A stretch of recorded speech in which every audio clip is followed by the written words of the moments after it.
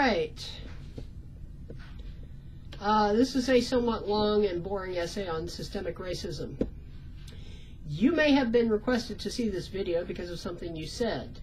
You see, I'm making this video because I'm tired of trying to present the evidence of the reality of systemic racism in the United States in the YouTube comment sections. So I'm making a video to link to save myself time. I want to give you the evidence to think over because I'm aware that you're probably getting told systemic racism is a lie.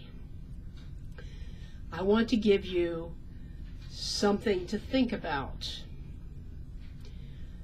Reference links will be in the comment section. More references will be provided upon request. Black people have a historically higher unemployment rate compared to whites and Latinos. Quoting my article from Business Insider here, one Harvard University study found that when blacks and Asians whitened their resumes, for example, used American or white-sounding names, they got more callbacks for corporate interviews. 25% of black candidates received callbacks from their whitened resumes, while only 10% got calls when they left ethnic details on their resumes. Since I've read about that study elsewhere, I suspect the resumes the study used were standardized resumes. That is, the qualifications were very similar, only the names and ethnic details were changed.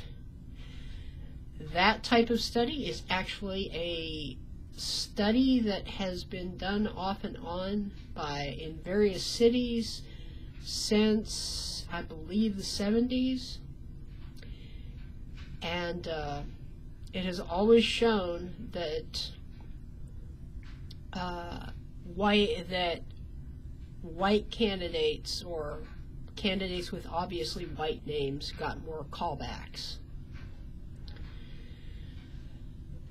Anyway, apparently it gets better. Some companies use internal references.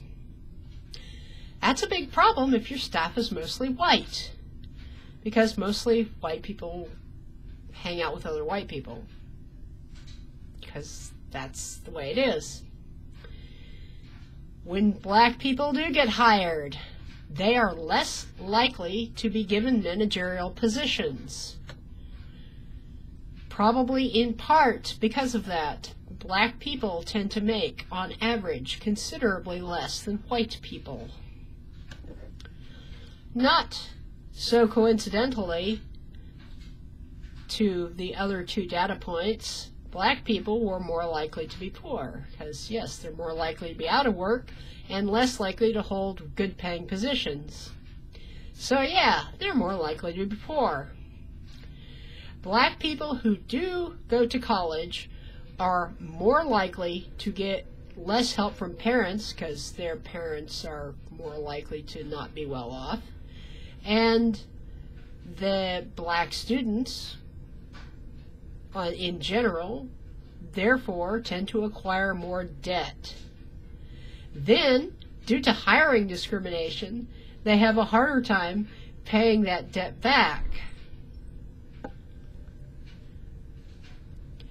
As regards to college access, the average white school district receives $2,226 more in funding per child than does the typical black school district. And by that I mean majority. We don't actually have segregation. We have majority separation. A graduate from a black high school, on average, a black high school graduate, is less likely to be ready for college and may have to take remedial courses in college, raising their debt. So how is it that we still have, somewhat segregated school districts? We have neighborhoods that are segregated to a degree along racial and economic lines. That's how. We're seeing less segregation than we used to have.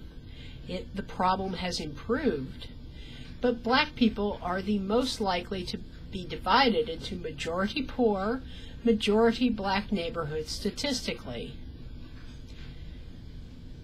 So how is that a thing? Black people are the least likely to be given a home loan when they apply, even if their credit rating is fine. And black people are, due to job discrimination, which we've covered, less likely to have the finances to apply for a home loan anyway. Less likely to have parents who are well established and able to help them get a home loan. Because in the 70s and the 60s, when white people were developing wealth, well, there was actual job discrimination, there was legal, not actual, because there still is actual, there was legal job discrimination, and there was actual policies of redlining, wherein black people were legit not allowed to buy in some neighborhoods. Another point of systemic discrimination, the justice system. African American adults are 5.9 times as likely to be incarcerated than whites. Before you say, well, black people must be 5.9 times as likely to commit crimes than whites, let me break that down for you. Black people are 3.64 times more likely to get busted for pot than white people, but black and white people use pot at roughly the same rate. So it's real interesting that black people use pot at the same rate, but go to jail for it a lot more. So, how much one has to wonder, begging, yes, I know I'm begging the question here, what else do black people get busted for that white people get busted for less? But you say the people in prison are guilty, right? Well, not so much. Our justice system runs on plea bargains. People are encouraged to plead out. They get greatly reduced sentences. People get public defenders if they can't afford an attorney. Most people cannot afford bail, much less afford a good lawyer to go to trial with. A public defender will mostly just want to clear a lot of cases, and a lot of them will push their clients towards plea bargaining. These clients are often, very often, not guilty, but if they fight, they risk a very long sentence. The plea bargaining will reduce their sentence quite a bit, possibly to no jail time whatsoever. Whereas if they fight, they're going to sit in jail. Especially if they have no bail, they will sit in jail for months waiting for their trial to come around. Whereas if they plea out, they may get released immediately. 95% of the people who are incarcerated have plea bargained.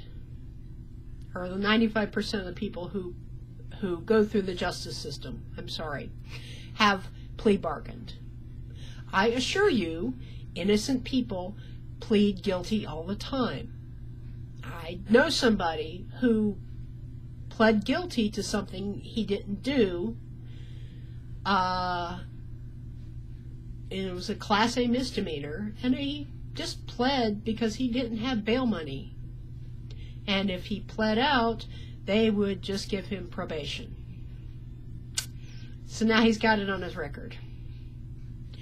Anyway, quote from the article. According to the National Registry of Exonerations, 15% of all exonerees, people convicted of crimes later proven to be innocent, originally pleaded guilty. That share rises to 49% for people exonerated of manslaughter and 66% for those exonerated of drug crimes.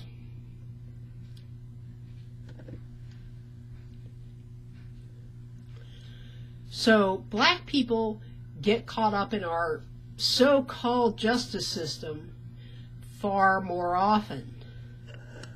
A felony record acquired whether you were guilty or not makes it that much harder to move forward with one's life, doesn't it?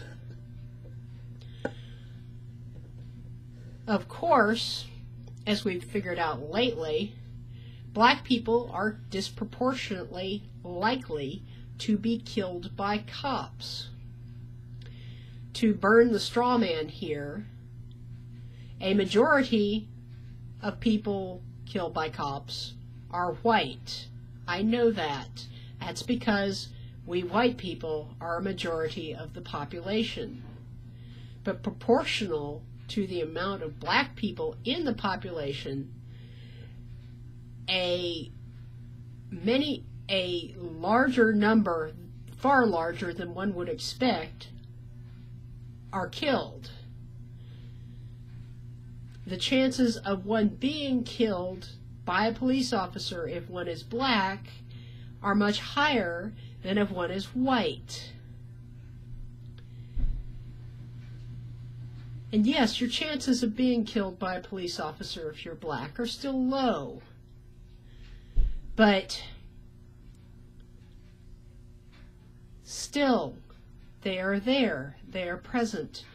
And when black people interact with the police, some of them feel terrified, and I don't blame them.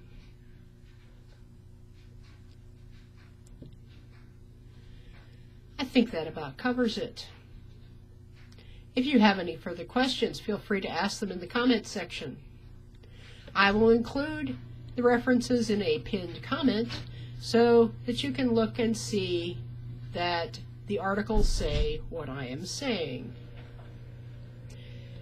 Anyway, it's just some food for you to think about. Have a nice whatever time it is there. Take care.